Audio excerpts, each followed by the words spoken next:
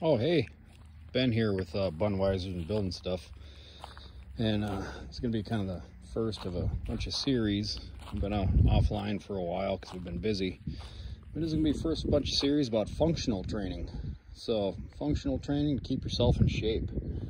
So, what we got here, well, this is what's left of 16 yards of dirt, and what we do here is we just take this and we shovel it into that wheelbarrow, and then we go out and we spread it all around the yard.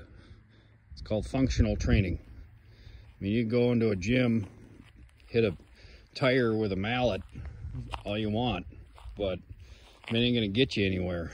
At least this is gonna get you something. Hey, you guys have a nice day, and when you're all done, you'll have accomplished something, and then you can drink a Budweiser and relax. All right, have a great one.